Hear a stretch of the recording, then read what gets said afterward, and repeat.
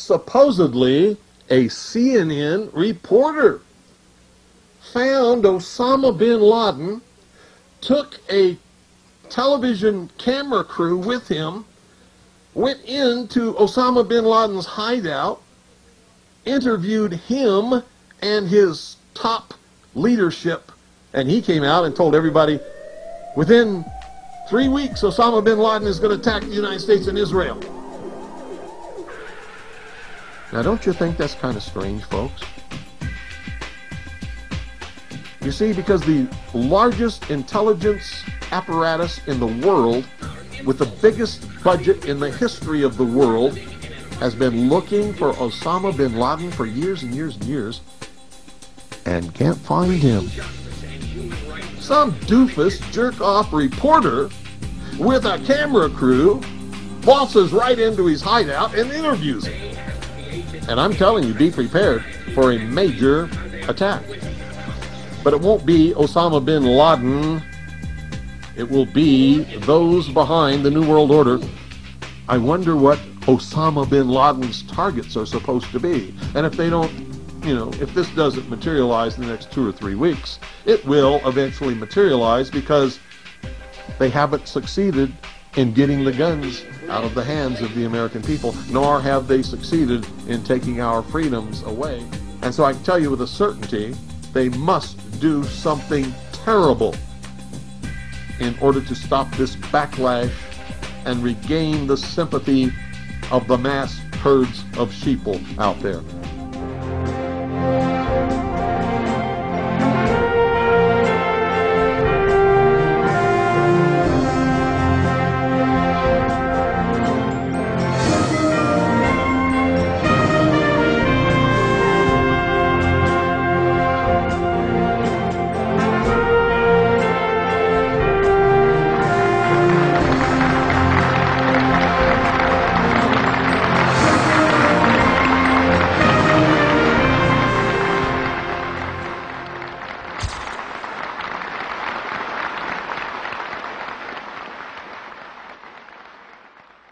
A part of that plan, of course, is to induce the gradual surrender of American sovereignty, piece by piece and step by step, to various international organizations, of which the United Nations is the outstanding but far from the only example. Now, here are the aims for the United States. 1, greatly expanded government spending for every conceivable means of getting rid of ever larger sums of American money as wastefully as possible. 2, higher and then much higher taxes. 3, an increasingly unbalanced budget despite the higher taxes. 4, wild inflation of our currency. 5, government controls of prices, wages, and materials, supposedly to combat inflation. 6, greatly increased socialistic controls over every operation of our economy and every activity of our daily lives. This is to be accompanied, naturally and automatically, by a correspondingly huge increase in the size of our bureaucracy and in both the cost and reach of our domestic government. 7, far more centralization of power in Washington and the practical elimination of our state lines. There is a many-faceted drive at work to have our state lines eventually mean no more within the nation than our county lines do now within the states.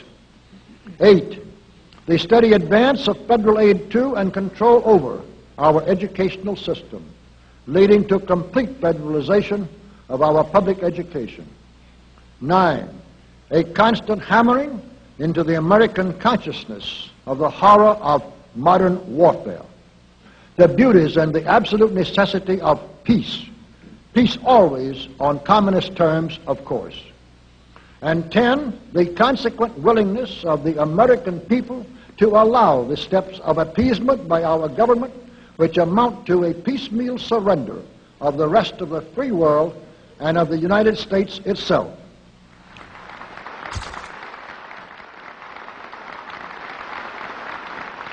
So brush the insider's dust out of your eyes, my friends, and the communist soap suds out of your brain, and ask yourselves in all honesty, what on earth is wrong with the United States simply minding its own business?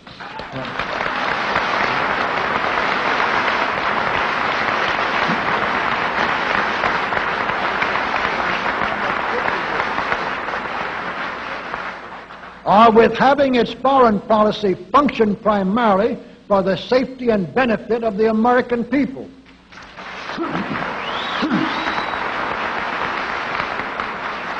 Which is exactly what we had done for the first 140 years of our existence as a nation, to the incredible advantage of ourselves and everybody else.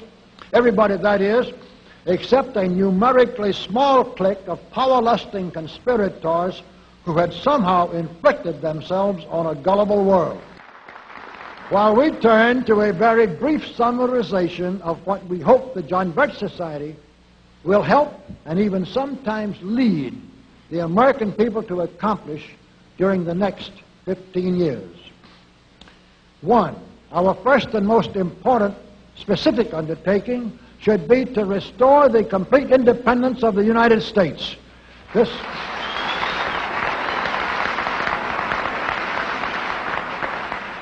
This includes our resolution to get us out of the United Nations and get the United Nations out of the United States.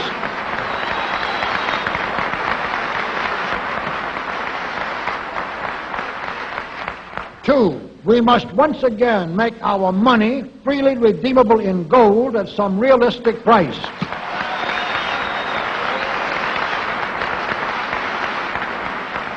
And we must take all practicable legislative steps to prevent a recurrence of the enormous thievery and other subversive crimes that have been perpetrated on the American people through a contrived inflation by every president from Franklin Roosevelt through Richard Nixon.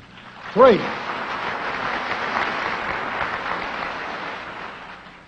we should reduce the number of government bureaus, of government civilian employees, and the whole quantity of government by at least 50%.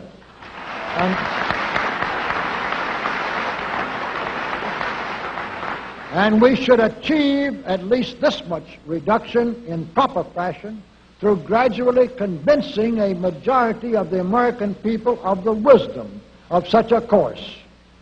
Four, we should withdraw all American troops from every spot on earth that is not American soil, except when and where such troops may be required as decided by Congress to protect American lives and property from criminal vandalism.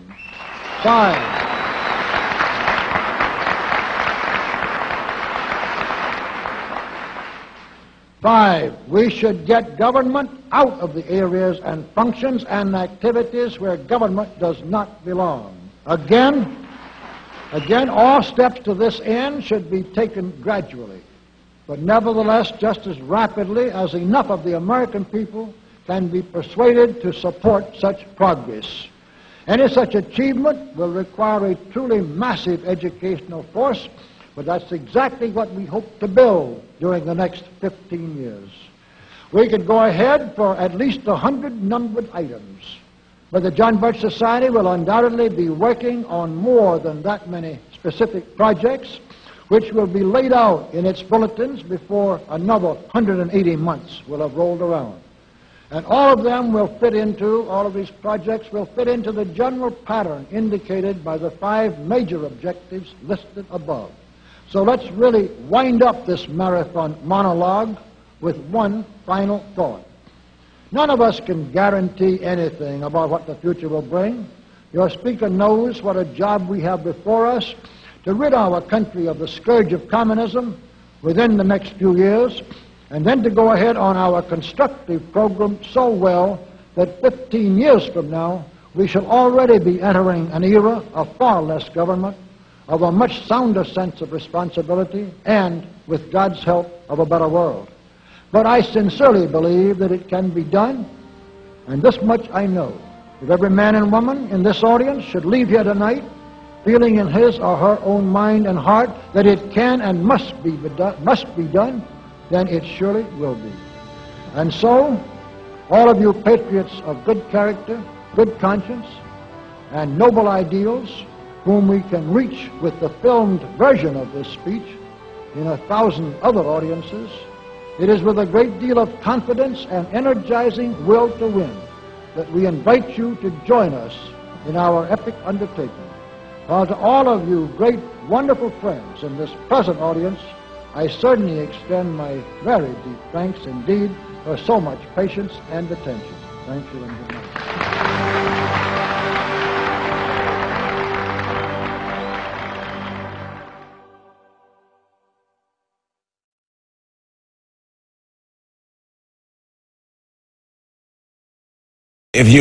Congressman, if you have no money and you fall down on the street with a heart attack, you have no money, no one should take care of you? The government should not provide an ambulance or treat you? No, but we don't have a history in this country of that happening. Even before government started managing health care, I practiced medicine in both circumstances. In the early 60s, we didn't have managed care, and I worked in a Catholic hospital. I made $3 an hour, and nobody was ever turned away. And there were many, many church hospitals, and you had Shriner hospitals, and a lot of free care was given. Today, and Shriner hospitals, and a lot of free care was given. Today, and Shriner hospitals, and a lot of free care was given. Today. Lucifer, what is your problem? Just that, sir. Okay. I'm a Christian, sir. I'm pure and virtuous and wholesome and innocent. How can you say anything bad about me? Sir, you need to be born again. I am born again. Now, did you just say that you were Lucifer? I am Lucifer. Okay, define Lucifer for me. Pure, virtuous, wholesome, innocent individual that's out to help people. Lucifer is? Yeah. Say that again. Lucifer is a pure, holy... Virtuous. Virtuous. Now, is he the Lucifer that God created? That's the same one. Oh, man, this is great. I'm going to put this on the internet. Oh, Amen. God bless you, Amen. brother. Because that's exactly what the Shriners and Masons teach, is that Lucifer is light. No. And you're What confirming about those hospitals? What about those hospitals? What about those hospitals? You know what, sir? Jesus said, many will say to me on that day, Lord, Lord, we did not do these good deeds in your name? And you'll say, away from me, you workers of iniquity. I never knew you. Jesus said it? In Matthew chapter 5. Mercy. No. That's hard to believe. So you're a Christian and you don't know that? Actually, no, I really am. You are. Because I'm pure and virtuous. You're pure and virtuous, okay. Yeah. Mm-hmm. In other words, you're perfect without Jesus, right? No. Okay, tell me about Jesus. Who is Jesus? Well, he's my leader. Is he the Son of God? Yes, he is. Is he the only worshipful master? Yes. Have you ever been called worshipful master? No, because I've just been too busy. I've been working. Working? Been working to help people. What like kind you. of work? Okay. Get out of here. See, this is what a Mason confesses, is that Lucifer is light. You heard it? From Morocco, which is in North Africa. You can look it on your map. And in the year 800 AD, 50,000 Catholics were slaughtered there by Muslims. And they said the blood ran so thick that the Muslims dipped their hats in the blood, and their hats turned red. And it's been a 1,200-year sign of Muslims' victory over Christians. And it was first commercially sold from Fez, Morocco.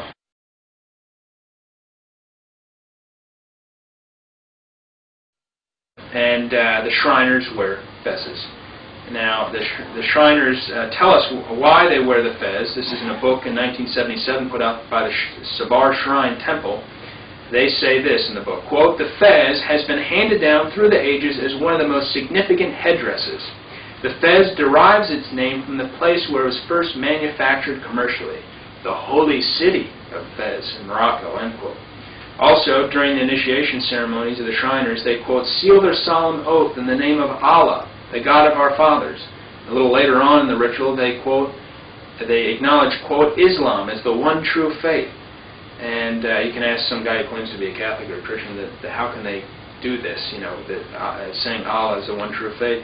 They also have on their calendar, the Shriners' calendar, the Order of Quetzalcoatl, which is pretty interesting because Quetzalcoatl is the stone serpent which Our Lady of Guadalupe came in Mexico to crush, and she converted 8 million to the Catholic faith by means of those apparitions. Some of the papal condemnations against Freemasonry, so that people know that Freemasonry has always been condemned by the Church. Leo XIII says, quote, "Let no man think that he may, for any reason whatsoever, join the Masonic sect if he values his Catholic name and his eternal salvation," end quote. Of government, we have pushed these prices up. Pumping money into a system doesn't improve quality. It increases prices. Look at our educational system. We pump in money, prices go up. The quality of education go up, and the quality of medicine has not gone up by just pumping more money into it. Lyndon Johnson once said the probable answer is that a government's going to have to be half capitalistic and half socialistic. You have to have some. Social Security is socialism. You have to take care of those who don't have. Pure capitalism can't work. Would you agree with that? No, really. It's sort of like I practice OBGYN. I never could tell my patient they had a touch of pregnancy.